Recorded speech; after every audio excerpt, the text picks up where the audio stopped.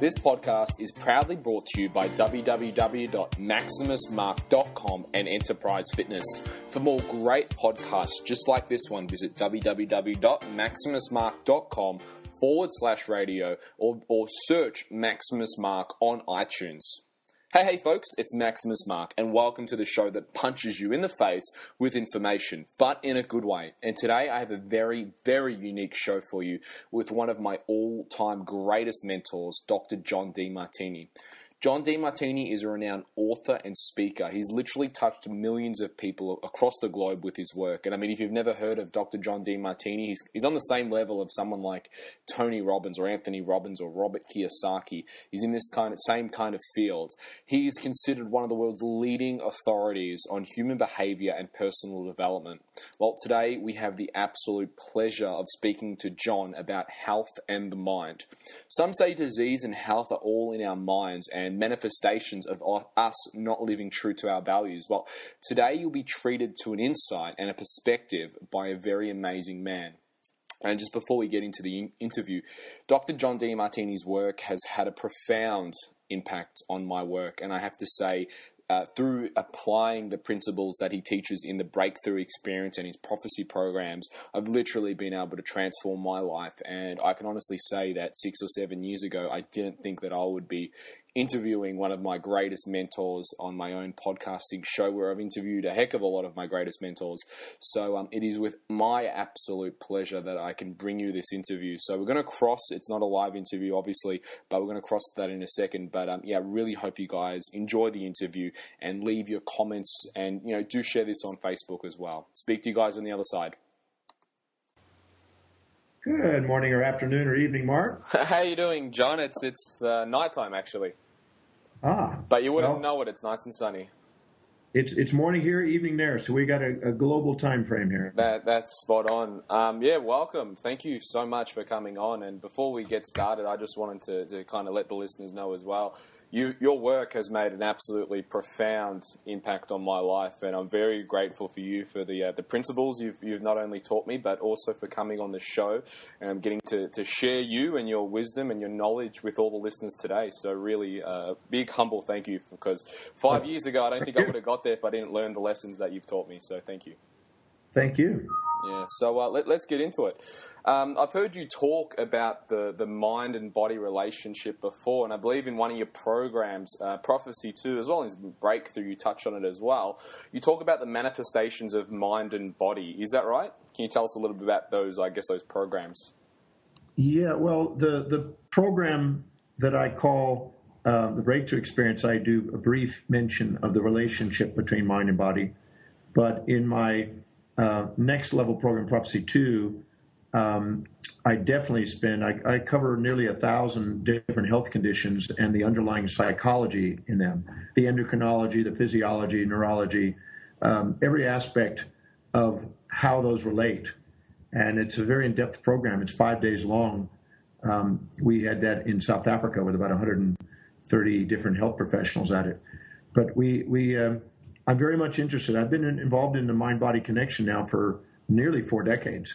So I'm very fascinated by it, with a new insight in the last 30 to 40 years of epigenetics and the relationship between our perceptions and our environment and onto our genetics and our physiology. Profound things are happening in that field now. So there's amazing insights that are being emerging. So you just touched on something and that's the theme of the whole call and the whole show tonight is the mind and body relationship. But one thing you just touched on there was epigenetics. So my understanding is it really is as simple as our thoughts impact our genes. Is that right? Well, what happens is each individual has a set of values, a set of priorities that they live their life by. And whenever they perceive things, they filter things through those values. And whenever things support their values, they literally induce a series of polypeptides and amino acid-derived neurotransmitters, neuroregulators, and modulators, and hormones. And these affect cell walls throughout the body, depending on how they're distributed. And those cell walls initiate a cascading of enzymes that literally what they call methylate or acetylate the genes and the histone proteins around the genes. and alter transcription and protein function. And literally, the cells find change. So our perceptions, based on our values and our beliefs, have a vast impact on cellular function. And we now know that we can literally turn on and turn off various genes. And now we're getting it down to, like we first discovered the genome, now we're understanding the epigenome, how different emotions are actually impacting precise genetics down to different amino acid sequences that are being manufactured, and literally regressing or progressing different enzymes that are being manufactured in structural proteins. So without question, our mind affects our body, and our thinking and our feeling and our emotions have a huge impact, if not the most important impact, on health and disease. So without a doubt, that's drastic. I started writing about this 35 years ago, and I've been writing since about it, and a very, very fascinating field that's emerging. Wow. Cool. So before we get more into that, something that you taught me, and I definitely want to, I guess, teach the listeners this kind of perspective.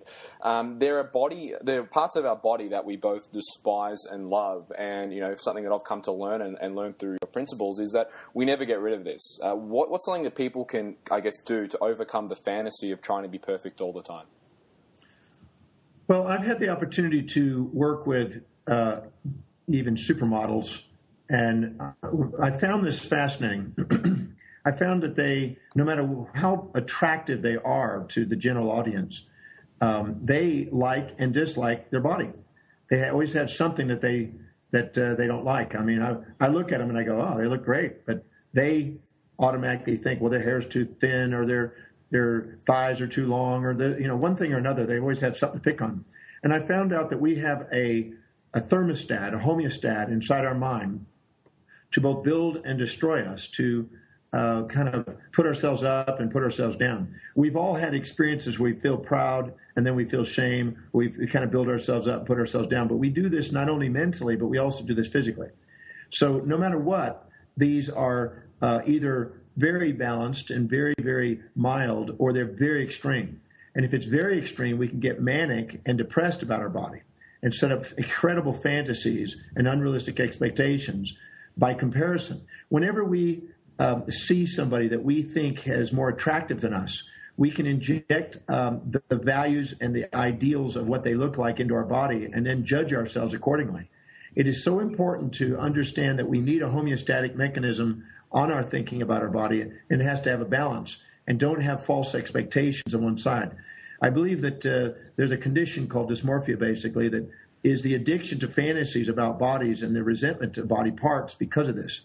And this can cause a lot of distraction to people and sometimes unwise, volatile behavior. And so it's wise. I have developed a methodology, which I call the Demartini method, which is a science of how to, you might say, homeostate and bring balance back to the mind so you can appreciate the body. Because the real truth is your body is designed to be both liked and disliked, you might say. But not to the extremes. And so it's wise to have a balanced orientation. The quality of our life is based on the quality of the questions we ask. And in the method, I help people ask balancing questions so they can love and appreciate their body, not fantasize and infatuate with it. So I guess to summarize as well is where you kind of see people who are almost have infatuated with, I guess, maybe their upper body, and they might have a resentment for the lower body. You see that a lot as well. I know at least I see it a lot in the gym. Yeah, everybody has a part. I mean, I've never really worked with somebody in this field without finding these polarities. Somebody will love their hair and they'll love their eyes, but they may not like their cheeks, or they might like their breast and they may not like their butt, or they might like their legs, but they may not like their upper arms. There's always something. So you have to ask the question, if you have a body part that you're not liking, you have to ask, how does it serve you? How does it help you fulfill your highest values? What's most meaningful to you? And actually find the benefits of that. And then the parts that you're all infatuated with and all proud of, you might even be wise to ask, how is it a disservice? And calm them both down. Because if you have an expectation on one, you sometimes create an unrealistic expectation on other parts. But I've never met anybody that doesn't have both sides. And so the perfection is not one-sidedness. The perfection is that balance. That's what the true perfection is. And if people understand that they already have that, they'll appreciate their lives more and love themselves more. Absolutely. There seems to be a lot more, I guess, sickness and disease today than there was 50 or even 60 years ago. What would you relate this to? I mean, are we shifting as a society towards one perspective? Well, I think that there was probably, or there's one factor that we're having greater details in diagnostics, so we're able to identify various conditions. Another one is the expansion of labels because of marketing in the pharmaceutical and the health industries, which automatically puts labels and therefore conditions. And the other is that we have missing nutrients today. There's a lot of malnutrition. I mean, the foods that we get in the stores today don't have all the nutrients needed. So we are basically missing nutrients. Then we also have toxic pollutants that are in the air more so than ever before. And obviously there's a stress level. The speed in which we function is excessive. And so all these factors lead to nosocomial and you might say, allopathic or iatrogenic conditions. And so, and obviously we've now, because of the superbugs that are now emerging because of the overuse of antibiotics, we're now having a surge in some of the bacterial diseases and infectious diseases. So there's that. And then there's the stress levels, unrealistic expectations, because now we can compare ourselves to so many other people that have what we think is more than us. We can then put up unrealistic expectation, add to the stress levels and the demand levels. All those factors are variables that are there, and plenty, probably more than what I just mentioned. Well, that's a really good answer, especially with, I guess, the stress levels is something that there is a lot more ways, especially with Facebook and Twitter. We definitely can compare ourselves to different people a lot faster than ever before. So, well, I always say that depression is a comparison of your current reality to an unrealistic expectation, and in comparison to other people. So wise things to do is to compare your life and your own actions and even your body parts to your dream, but not to other people. Because you're designed magnificently for your own mission, and identifying your own highest value, your own inspired mission, what you're dedicated to, the difference you want to make in the world, and compare your daily actions to that instead of other people, you get farther. Definitely. So I guess in a way, do you think people can, I guess, think themselves, thin or think themselves sick? Well, it's interesting. My wife, from a number of years ago, before she passed away, she had wrote a book called Think Yourself Thin. And so I'm very familiar with that construct. And without a doubt, people with their attitudes are more likely to, if they're inspired by life, are more likely to moderate their diet and keep more stable in their weight. It's been found that when people are fulfilling their highest values, their most inspired objectives, their aspirations and their inspirations are congruent. When they do, they're less vulnerable to volatility in diet, less vulnerable to immediate gratification in addictive behaviors or maybe overeating behaviors. So if a person fills their day with things that inspire them and have such a busy day where they don't even have time to eat, they eat to live instead of live to eat. And they're more likely to keep a moderate eating pattern. Right, definitely.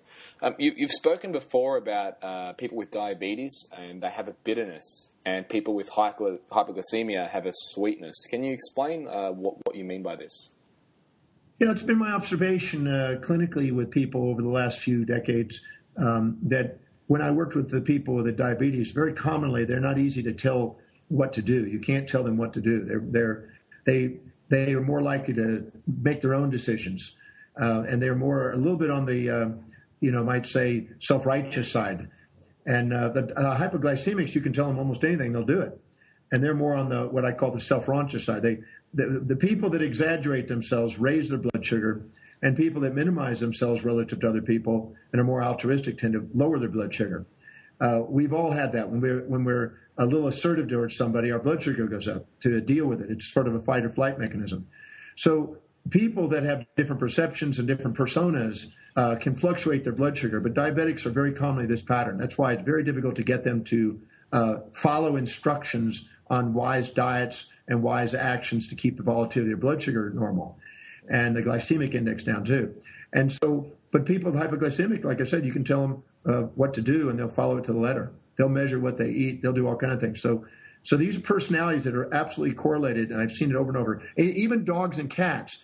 Dogs are more likely to be hypoglycemic, and cats more diabetic because of the same personality. The same thing shows up in animals. Wow. And I guess things like anorexia, which we kind of touched on before, and body dysmorphia, what have you found them to be emotionally linked to? Well, I can't say that I found an absolute pattern in anorexics. Believe it or not, some treatments for anorexics is just make them eat. And once they get in the habit of eating, they get back in the pattern again. That has been quite useful. And I've also seen it in some cases, now not all, but in some cases, there has been emotional perceptions of trauma.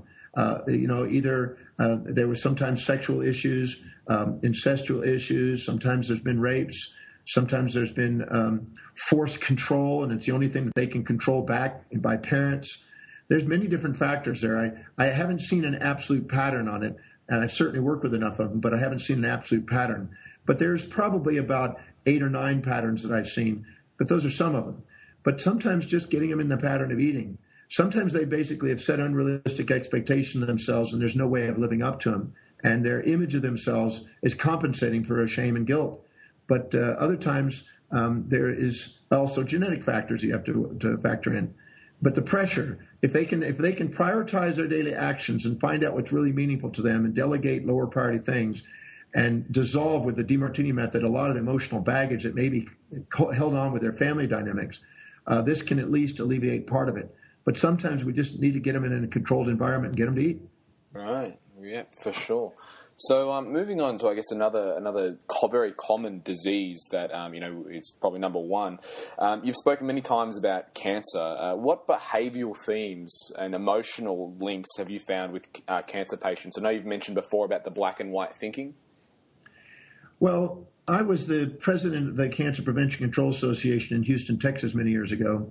And then, of course, when I was in practice, I saw plenty of cancer patients. And I still, to this day, work with a lot of cancer patients. And there is, without a question, a correlation between the mind-body in this case. And I've read literature after literature, both sides. Some deny it, some affirm it, but I'm certain of it. I've seen it too many times. There is definitely a regression to a more primitive behavioral pattern. We call it metazoa 1 in biology, in the embryological stage and also in the anthropological stage of humanity. If we regress ourselves back to metazoa 1 biochemistry and physics of the body, we initiate these cancer cells, these trophoblastic cells in the body. And so extreme polarities of perception in a relative world initiate this. In other words, if you have a perception that, well, my father was always mean to me, he was never nice, and my mother was always kind and always giving, but my father always restrained and hated me. And there's all these all or none, black and white, every and always and nevers, and complete highly polarized black and white thinking. This tends to make us highly stressed, unavailable to adapt to a changing environment, and we hold on to emotional labels and baggage that's very deep, sometimes very, very early in our lives, that are very, very deep. And these things can regress our physiology and our neurotransmitters, and I've traced this down to the science of it, literally regress it down to genetic and activating junk DNA and metazoa DNA inside us. And so this regresses us back and activates these cancer states and initiates a regression of back to stem cell function. And they've mapped this out. It's quite extensive, but it's a beautiful understanding of how the body and the mind work. So anything we can do to reduce the stress levels, dissolve the emotional labels that people get stuck in. That's why I put the Demartini method together, columns 12 and 5, just specifically to help dissolve labels and extremes of polarities and perceptions and add synchronicity to opposites in our perceptions to help resolve that. Because without a doubt, when people do, they give their immune system a rally, and if there's a way of getting their natural killer cells and their T cells back up, this helps increase it. Balanced mind helps heal the body and helps the cancer have a chance to be healed. So with all that said, I guess one of the common maybe challenges that sometimes presenting this kind of perspective on cancer people come up with is, do you think that's still true for children? Absolutely. See, in Scientific American, over the last few years, there's been an increasing number of articles demonstrating, and other science journals, Science, Nature, all of them, pretty well established that the construct of an innocent child is time to throw away. I'm certain, working with children and working with regressed children, and now especially with a particular savant that I've had the opportunity to work with, we have right from birth and prior to birth cognition, awareness, amazing skills. And the idea of an innocent, blank slate individual, as it once thought in the last century, is out now. It's not real. So we have to quit treating children as these innocent little people. They have incredible strategies. They know what they're doing. They're scientists. They're learning things. They have objectives. They know how to use cries to get what they want. They know how to manipulate parents. They're very research-oriented. They try to figure things out. They have a lot of knowledge, but they sometimes are born, believe it or not, thinking they should be the opposite sex, thinking that they're the cause of all the turmoil in the family. They sometimes are born with incredible emotional straits and challenges. And when we regress the children back, we find this. And amazing things, they're born with unbelievable stress patterns. And they can affect immune systems like adults. And we have to realize that they're not clean slates when they come in. They come in, we can see in the ultrasound of a baby when it's under a high stress situation, we can see them squirming around and reacting. And we now know in regression that they have memories of these things. And these have shocking physiological impacts. They affect methylation and acetylation of cells. They regress cell functions. We can create disease right while we're in the womb by the time we come out. So the idea that they're innocent and blank slates is time to throw that out, because that's not what the facts show today. Wow. That's really interesting. I'll definitely have to do more research on that one. Gives a lot of food for thought. Do you think people gain a benefit from being sick? There is definitely secondary gains and ulterior unconscious motives in almost every illness I found. In fact, when I ask people a surprising question, a shocking question to them, what's the benefit you're getting out of this illness? At first, they want to slap me, but once they start digging, they uncover amazing reasons and motives. Let me give you one example of a story. I had a lady that came into my office many years ago with diabetes. She was in a wheelchair. She had an African woman wheel her around. She came in, and I did my examination, and I gave her a report of findings the following day, and I outlined a treatment protocol and program that I really, truly believe would help her and help her from progressing. And it involved quite an extensive amount of work, though. I mean, there was nutritional involvement, psychological involvement, adjustments from a chiropractic perspective, movements, change in diet, change in attitude, lots of things. And when I presented it to her, she looked at me and she kind of looked down and she would not even face me. I said, "You seem not to be interested in this positive opportunity here." And she said, "Well, Dr. Demartini, I really didn't expect to have anybody say I could be helped. Everybody said I would just deteriorate, and I'm covered. And if you actually get me well, that means I'd have to go function again, and I would lose the most important person in my life, the woman that wheels me around. She's been with me for 8 years now." And I said, "Well, so what you're saying is that you really have no interest in getting back on your feet again?"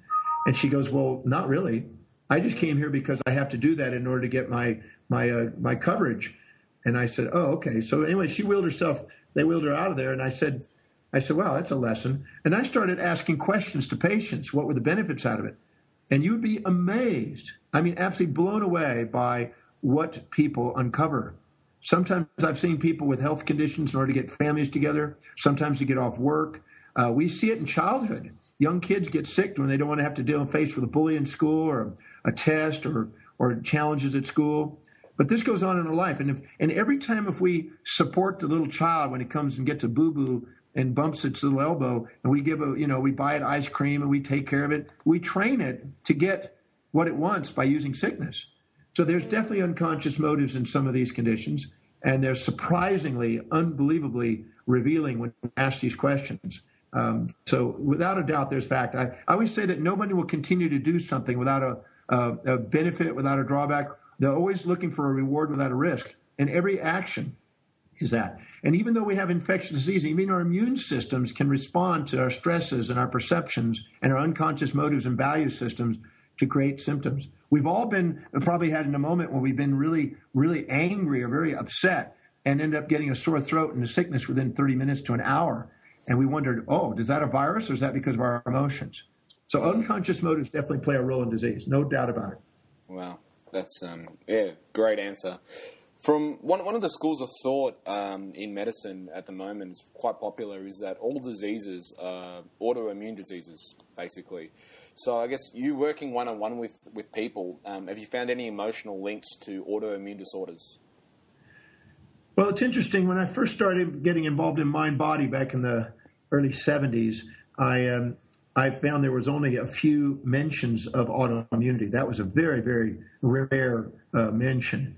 And now we're finding out that autoimmunity is a huge factor. We're finding the relationship between absorption syndromes and autoimmunity coming through the cell wall, leaky gut syndrome and its relationship.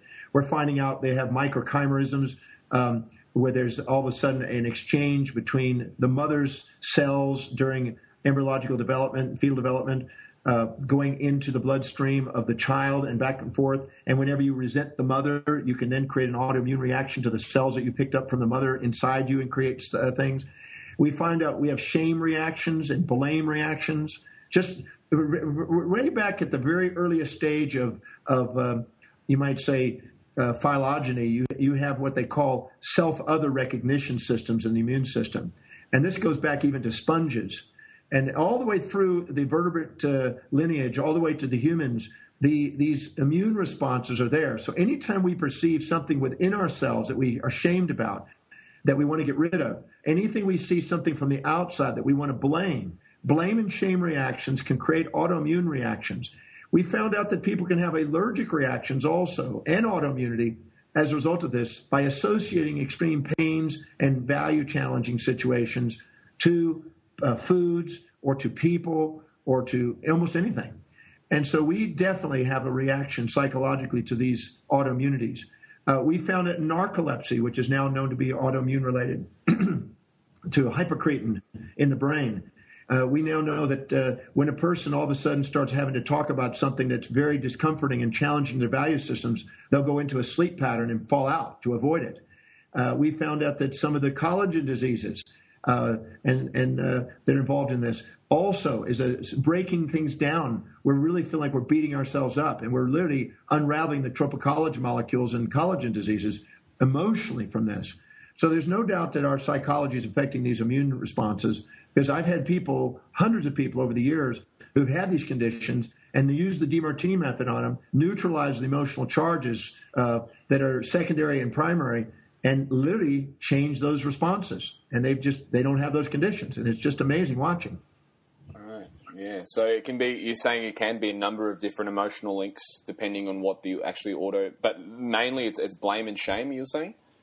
Well, blame and shame, anytime you have an unrealistic expectation on yourself to live outside your values or to live in a one-sided world, you can initiate it. And anytime you project your values onto others and expect them to live in your values and not their values, or expect them to be one-sided people, always happy, never sad, this kind of thing, you set yourself up for what is called the blame-shame game.